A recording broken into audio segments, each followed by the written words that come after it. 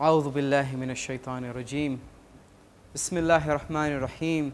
I start in the name of Allah, the Beneficent and the Merciful, and I seek salvation from shaitan, the accursed. My dearest viewers, my brothers and sisters from across the world, Assalamu alaikum jami'an wa rahmatullahi wa barakatuh. May the peace and blessings of Allah subhanahu wa ta'ala be with you. I would like to thank you for joining us here on the Ramadan Show. It is a very sad occasion tonight. We're commemorating the martyrdom of Amir al-Mu'mineen alayhi salam. In these nights, the Ahlul-Bait are mourning, and in these nights, we mourn with them. I would like to, before we proceed and commence into the show, just to share one quote, one hadith from Amir al-Mu'mineen alayhi salam himself, where he says, "How long is our journey, yet how little is our provisions." If we ponder over this quote and this hadith, we realize that someone as elevated as Amir al-Mu'mineen is already thinking about his hereafter, is thinking about the long journey that lies ahead. Yet we sometimes forget the foresight. We forget to think about that on a regular basis. Inshallah, we'll talk more about this and many other things in today's show.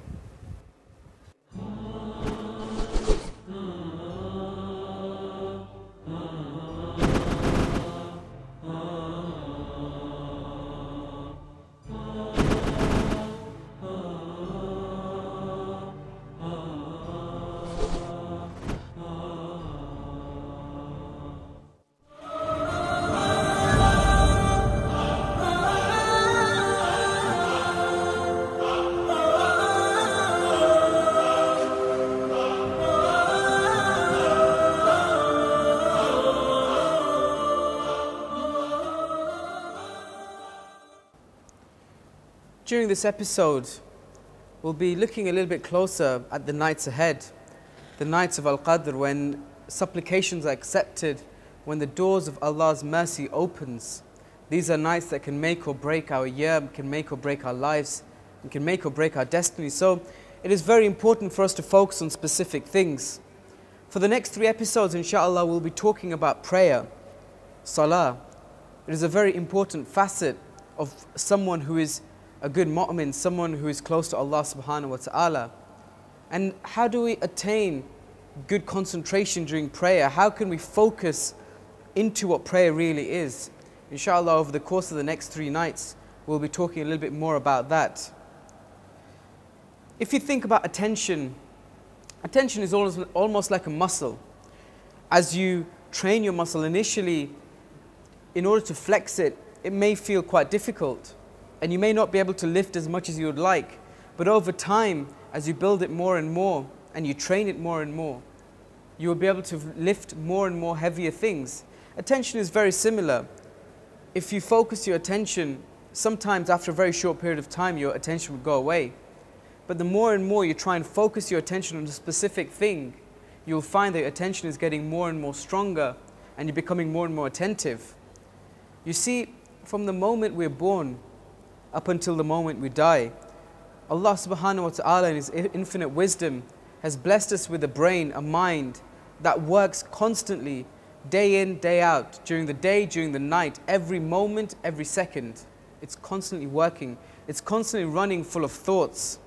So naturally, it is obvious that throughout the day, as you're doing different tasks, sometimes your mind may not be focused on that task, because you're thinking about other things, because your brain is wired to function in that way.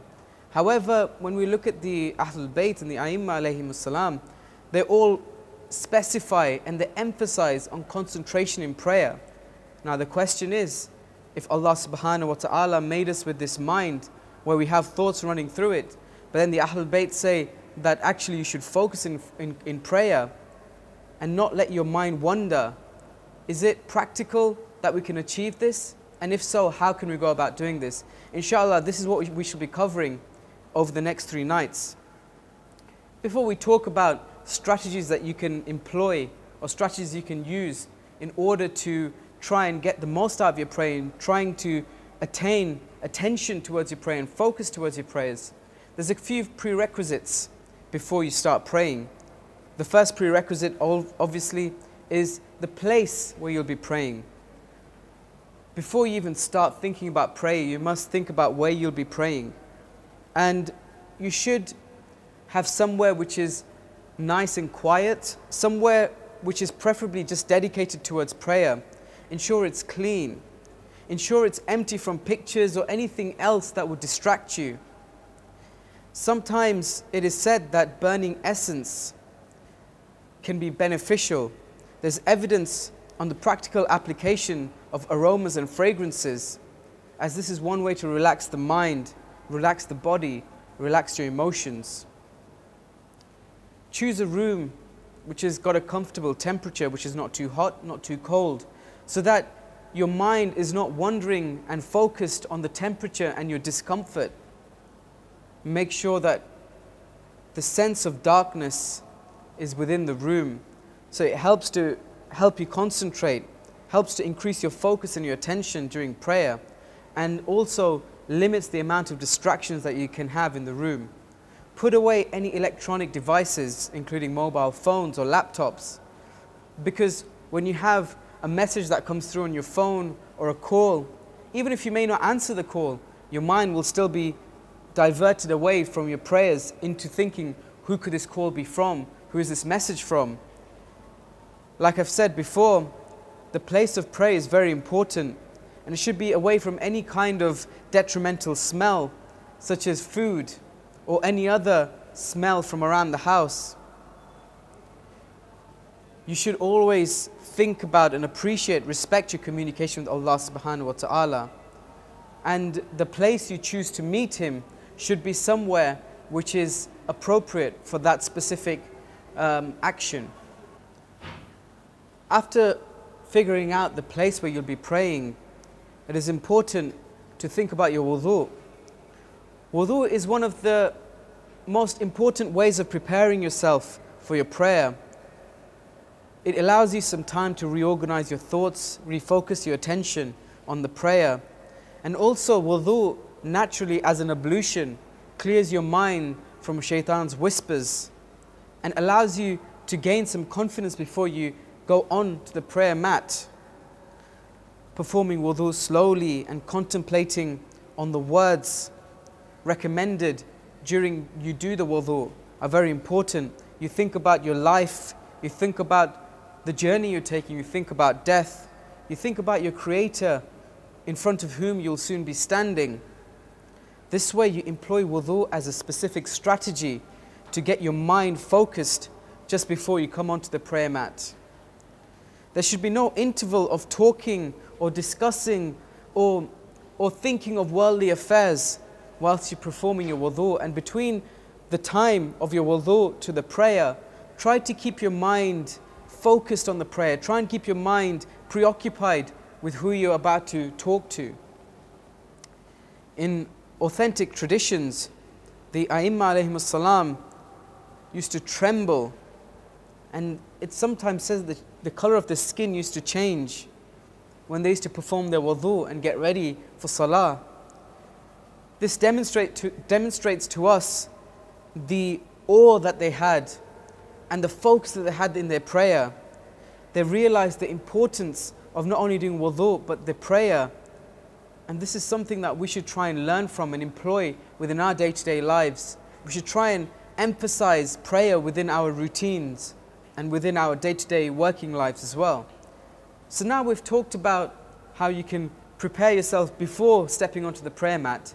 Now let's think of strategies we can employ when we start praying. And during the next 3 nights, inshallah, I plan to go through a few strategies that you can use in your day-to-day lives in order to try and optimize what you get out of the prayers, to improve the quality of your prayers, inshallah. So the first thing, the first strategy that I would like you to employ is to first try and understand the height and the elevation and appreciate that you're in the presence of Allah subhanahu wa ta'ala. It is of great benefit to ponder the existence of Allah subhanahu wa ta'ala, His power, His signs, the mercy that He's bestowed upon you. You see, appreciating His presence and appreciating His mercy is a way that you make your heart humble, is a way that you make your soul pure, is a way that you get rid of arrogance and pride from your heart, because this is the first step towards becoming humble and having humility in the eyes of your Lord and stepping onto that prayer mat as a servant of your Lord. Next is piety, perseverance and appreciation of Allah subhanahu wa ta'ala. When you understand His mightiness and you understand whose presence you're going to be under, you realize that this is no small matter. We may pray 5 times a day, but in every meeting with Allah subhanahu wa ta'ala, firstly, you don't know whether this will be the last time during your life that you'll be able to talk directly to your Lord. And secondly, you have to try and understand that Allah subhanahu wa ta'ala loves you, loves the person that talks to Him, but at the same time appreciate His elevated status. A good example is from the life of the Prophet, peace and blessings be upon him, and about how he used to treat prayer. He used to give his full attention, his concentration to prayer. He appreciated and knew his Creator well enough to fear His presence and attend with full concentration. Imam Sadiq alayhi salam has said, and he gave this advice to one of his trusted companions, "O servant of Allah, when you offer prayer, pray like someone who bids farewell and fears that he will never return. Pray in such a manner as if it was your last prayer. Then fix your gaze on the point of your prostration. If you know that there is someone on your left or your right, you take more care in offering your prayer. Then know that you stand in front of someone who sees you, but you do not see him." As we move on to the next strategy that you can employ in order to try and get the most out of your prayer, when you step onto the prayer mat, in your mind, always remember Allah subhanahu wa ta'ala. Always ask Him, constantly talk to Him and beseech Him to try and make you obedient towards Him at all times. Allah subhanahu wa ta'ala said to the Prophet, peace and blessings be upon him, when he went on Mi'raj, "Whosoever acts for my pleasure, I give him 3 characteristics. I teach him gratitude, which is not polluted by ignorance, remembrance that is unadulterated with forgetfulness, and love that takes preference over the love of creatures.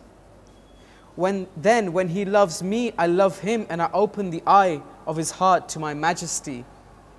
I do not keep my special beings hidden from him. I converse with him secretly and in the dark of night and in the light of day, until he ceases talking with me and sitting with the creatures."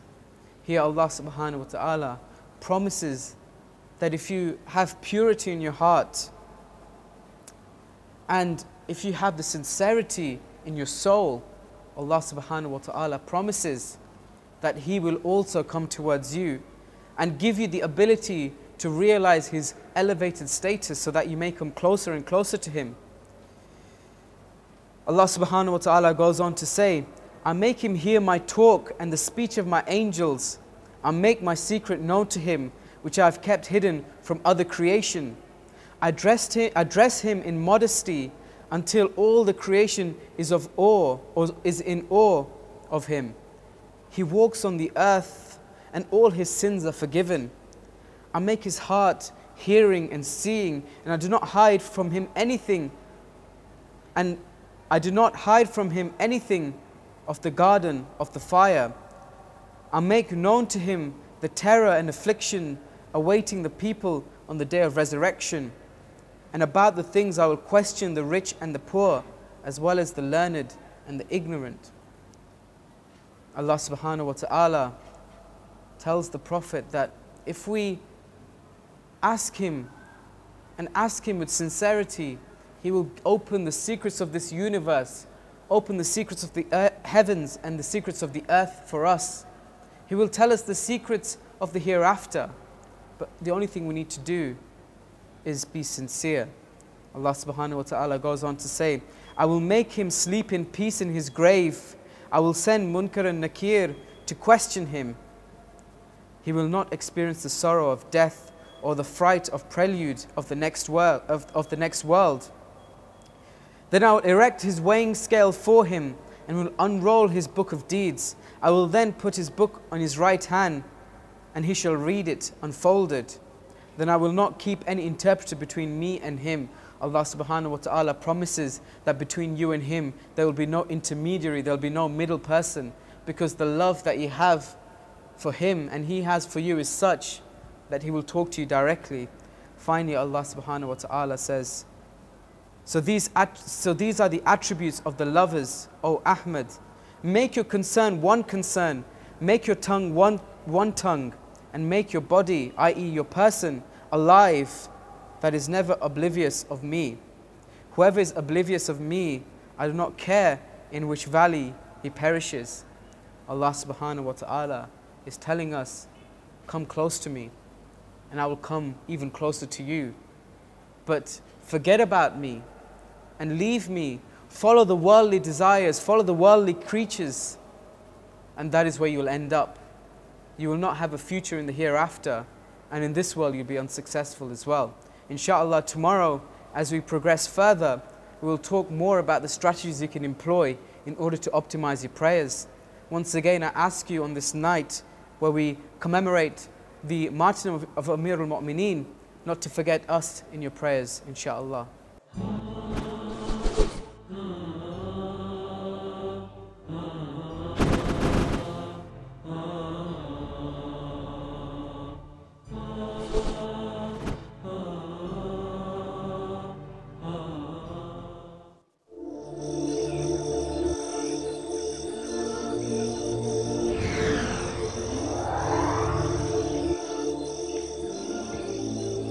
The Holy Prophet Muhammad, may the peace and blessings of Allah be upon him and his progeny, has said, Ramadan is the month whose beginning is mercy, its middle is forgiveness, and its end is emancipation or liberation from the hellfire.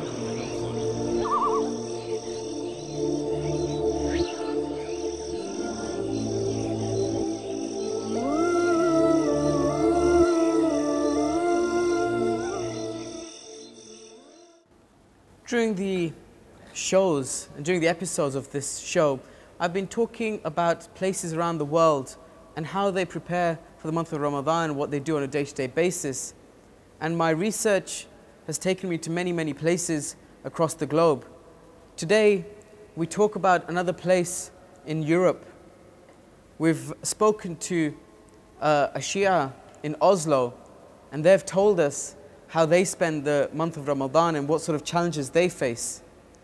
For those of you who don't know, Norway is a country in Northern Europe. It's a country in Scandinavia. Scandinavia has two very distinctive times of year. Time of year when it's extremely dark and the sunlight hours are very few hours. And this time of the year, in the summer, when the daylight hours are so long and the night hours are very short, the sister explains to us that in Oslo, the time for iftar falls at about 11 o'clock at night, and then imsak is at around 1:45. So that leaves them about an hour and 45 minutes to open their fast, have their food, to pray, and to have suhoor. For many people, they find this an extremely challenging time of year. So much challenging that they find that fasting 22 and a half hours in a day and only having 1 hour to eat and to replenish their energy stores is just too physically demanding. And therefore, many people over the past 4 years or so have been traveling out of the country during the time of the month of Ramadan. Obviously, for those people, they intend to pay back the fasts, but due to the harshness and the extremes of the climate there and the weather conditions and the daylight hours, they see it fit and they see it appropriate for them to make that decision. Obviously, the food that they eat and their day-to-day programs depend upon the culture they're from, the background they're from. And the other thing that the sister said to us was that due to the fact that there are so few hours in the day for iftar, many people, and obviously because it's so late in the day, many people choose to stay at home for iftar and only go to the mosque when it's the night for a'mal or when there's special dua that is being recited on one of the nights of Qadr.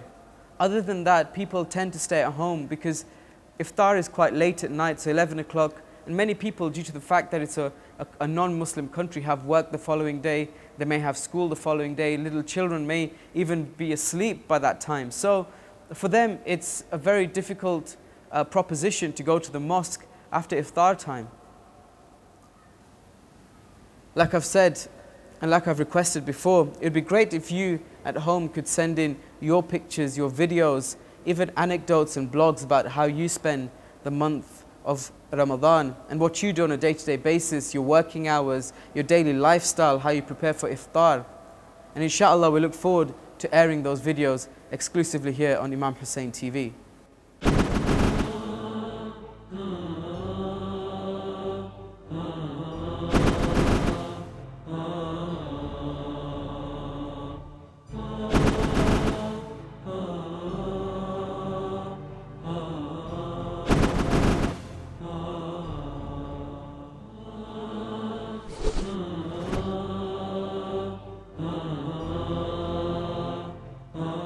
Bismillah ar-Rahman ar-Rahim. Dearest brothers and sisters, Assalamu alaikum wa rahmatullahi wa barakatuh. May peace and blessings of Allah be upon each and every one of you. Today we have come to one of the restaurants in the holy city of Karbala, which is known as Rukn al-Sultan. Stay tuned as we go inside this restaurant and show you the atmosphere of the holy month of Ramadan in this specific restaurant.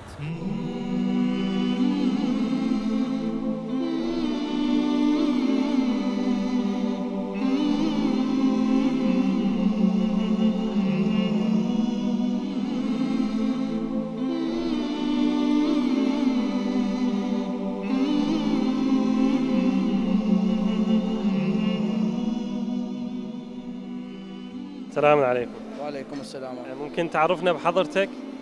علي القزويني، أحد مؤسسي مطعم ركن السلطان. ممكن تتفضلنا عن طبيعة مطعم ركن السلطان، الصالات اللي يحتوي بها؟ طبعا احنا عندنا صالة هاي للعوائل، وصالة مشتركة، وصالة صالة ثالثة، وصالة الفي اي بي. Brother Sayyid Ali Al-Qazwini, one of the owners of Rukn al-Sultan restaurant, I asked him about the halls that they have. They have 3 halls here, one specified for the families and one VIP and one for the general public. نعم سيدنا، ممكن تتفضلنا عن الأجواء الرمضانية بمدينة كربلاء وشنو اختلافها عن بقية أيام السنة؟ طبعا رمضان كريم على أهالي كربلاء وعلى أهالي العراق، والله يخلصنا إن شاء الله من شر الدواعش.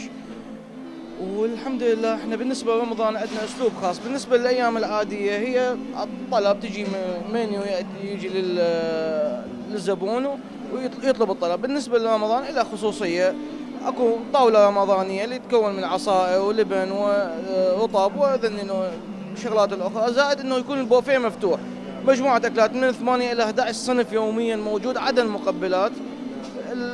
الزبون يختار جزء من عندهن أو يشكل من جميعهن، وهذا وإن شاء الله صورون البوفيه إن شاء الله. I asked Brother Sayyid Ali about the restaurant and the differences between the holy month of Ramadan and other days of the year. He's saying that during the other days of the year, the restaurant is open and they serve 3 meals. But during the holy month of Ramadan, they have a very unique meal for the iftar. The foods that they serve here is open buffet, and the visitors can choose from the variety of the foods that Rukn al-Sultan provides. They have from 7 to 11 types of main dishes, beside the appetizers and the desserts.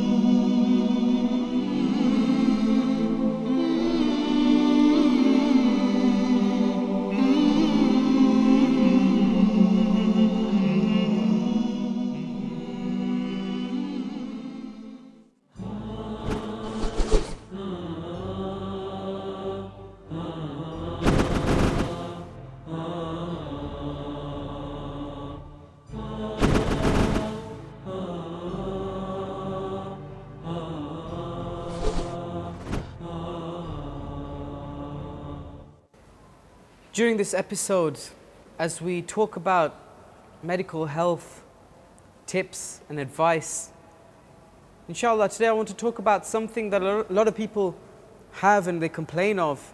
It's a symptom that many of us throughout our lives have at least had once, and that is headaches. There are many different sorts of headaches, and headaches generally can be caused by different things. So it's really important that you realize what headaches are, what sort of headaches there are, and secondly, if there's any sinister signs that you see that I'll tell you about, it's very important to get them checked out by a doctor. Headaches have been around since beginning of mankind, I presume. It's something that is natural within our being. To get a headache can be caused by many, many different things. Things such as dehydration, stress, even things like being exposed to a bad smell, being in an environment which is too noisy, they can all cause headaches. And often these headaches are completely benign and they wouldn't cause any long-term problems. So I'm just going to go through very quickly the different types of headaches that there are. And secondly, what I'm going to do is ask you to look out for specific things, specific symptoms that if you have them, that you should probably go and get checked out. Primarily headaches, the most commonest type of headache is called a tension headache. People can get a tension headache from many, many different sorts of things. Mainly it's linked to a stressful lifestyle, but other things such as lack of sleep or dehydration can also cause this type of headache. Tension headache usually affects the temples on both sides and usually is eased by rest or by sleep. Usually simple painkillers such as paracetamol can help with the headache. Many people who have stressful jobs, I'm sure, find that they have these headaches on a very regular basis, and they have measures in place which can help to control them. After that, one of the other most commonest forms of headache is something that we call migraines. I'm sure many of you have heard it without knowing what a migraine sufferer goes through. Migraines exist in a very varied forms, and basically what happens with people with migraine is that they get severe headache which can be accompanied by certain symptoms, or maybe they're in isolation. Migraine sufferers usually say that there is specific triggers that start the headache.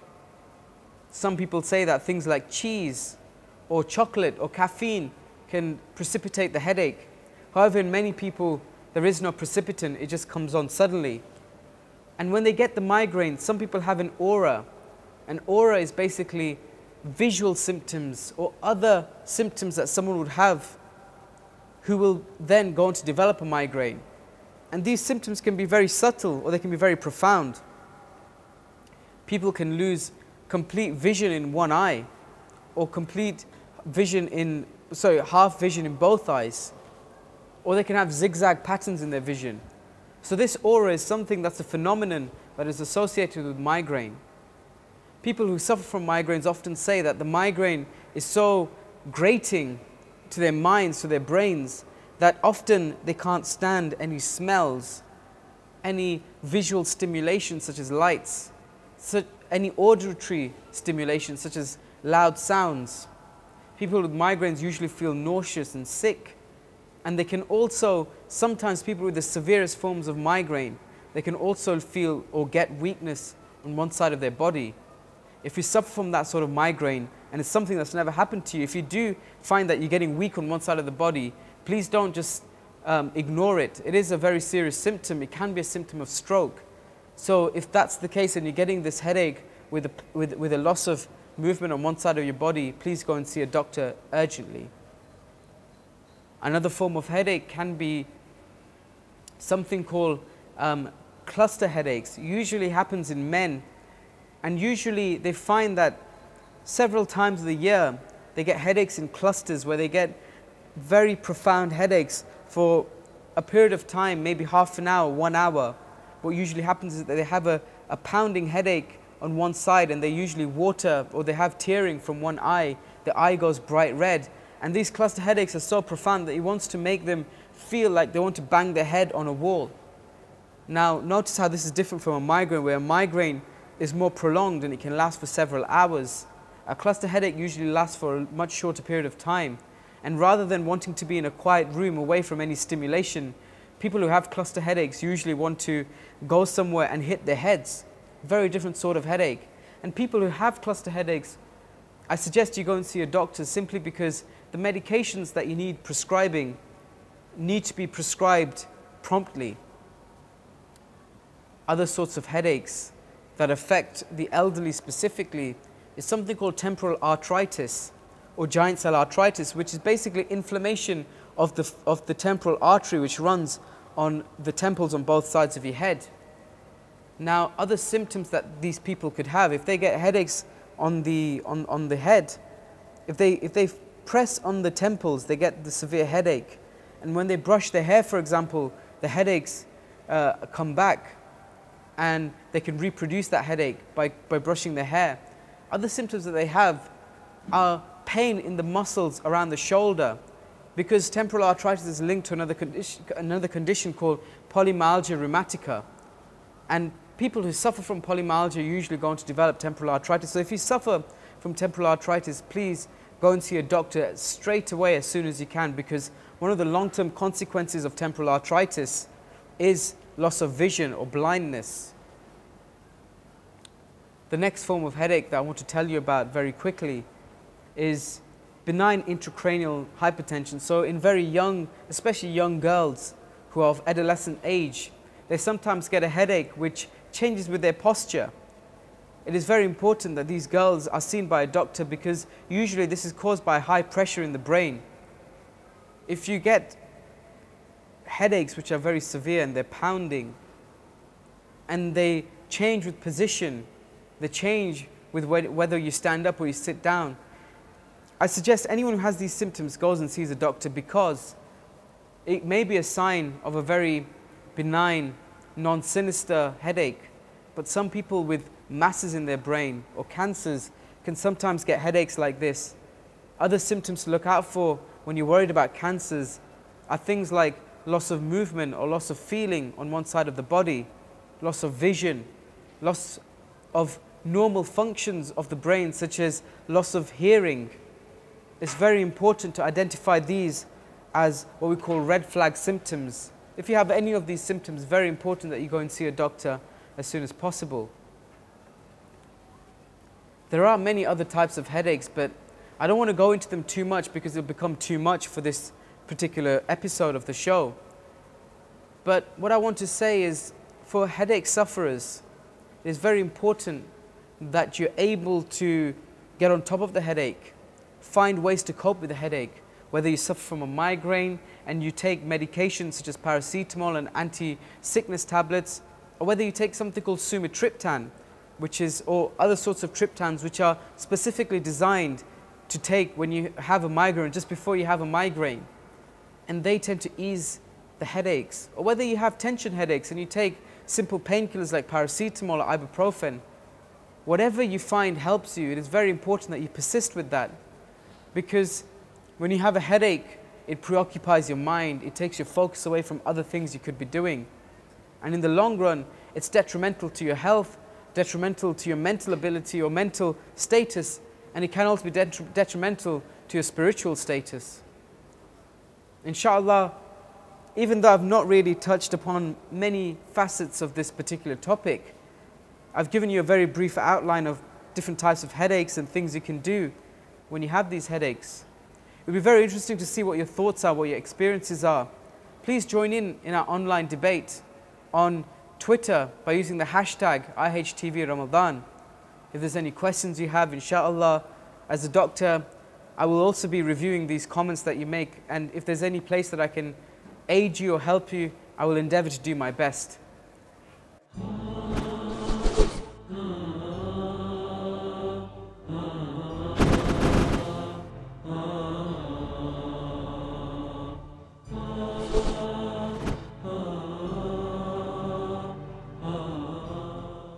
During the ruling of Imam Ali ibn Abi Talib, peace be upon him, there were two travelers who sat together on the way to their destination to eat a meal.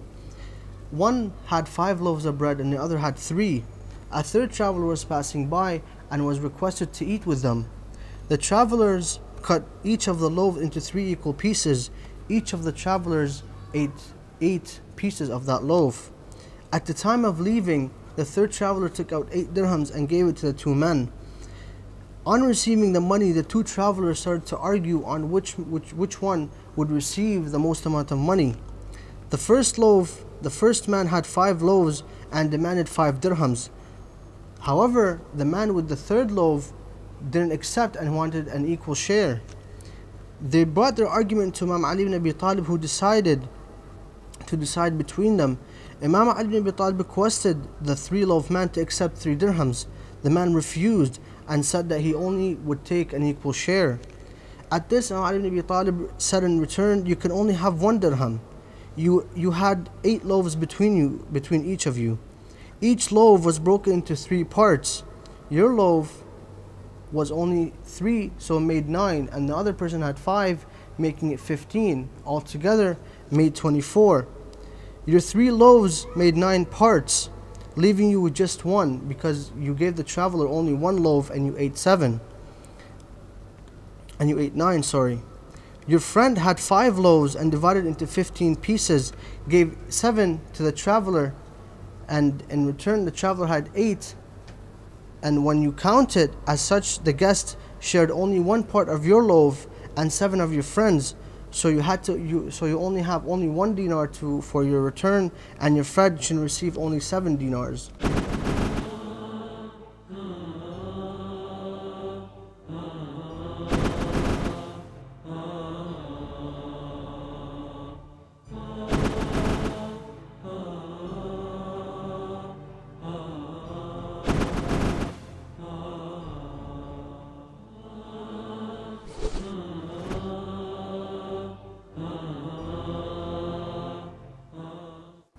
As we've approached the nights where we remember the martyrdom of Amir al-Mu'mineen, we remember different qualities that he possessed, the teachings he left behind for us, the guidance he showed us.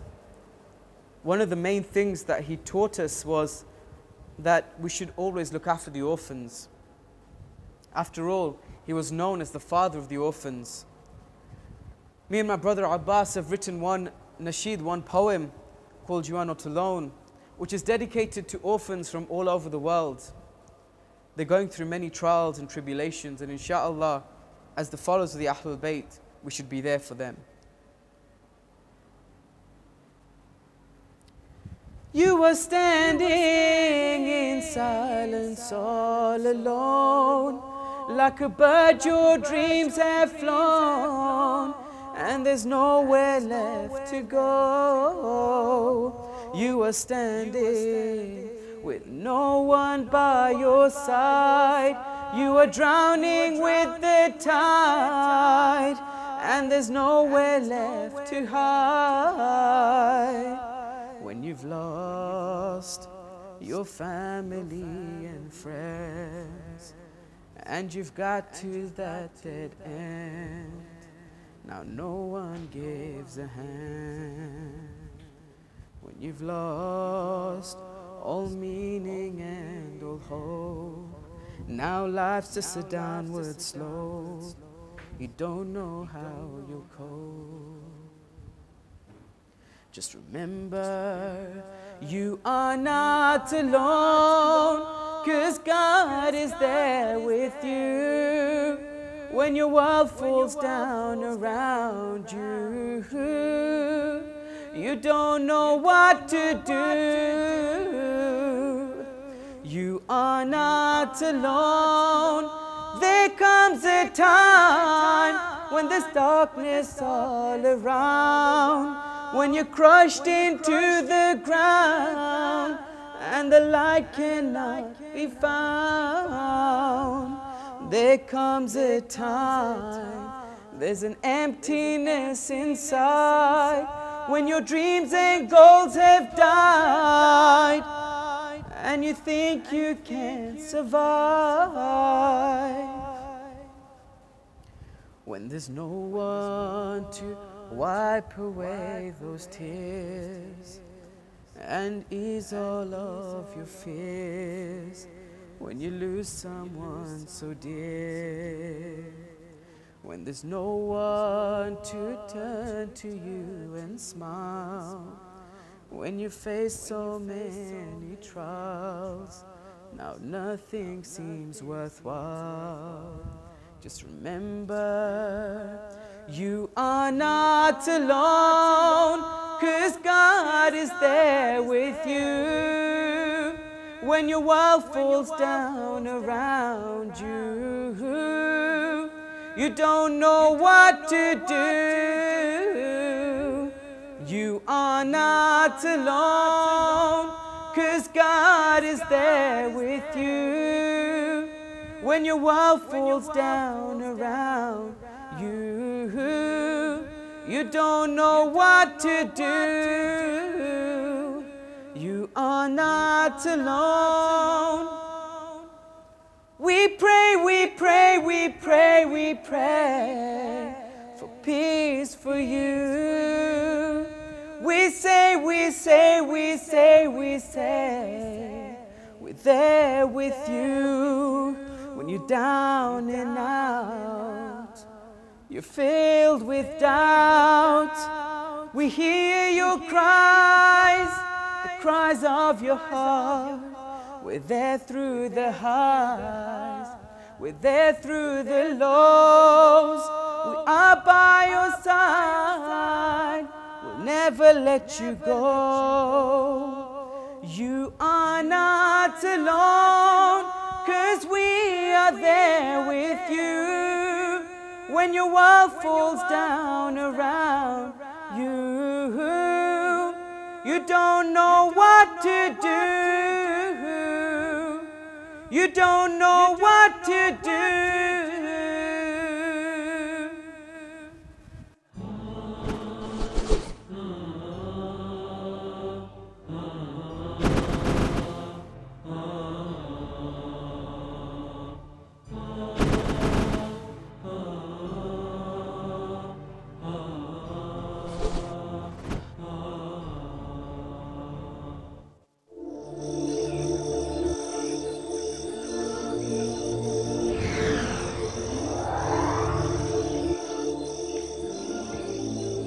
The Holy Prophet Muhammad, may the peace and blessings of Allah be upon him and his progeny, has said, Ramadan is the month whose beginning is mercy, its middle is forgiveness, and its end is emancipation or liberation from the hellfire.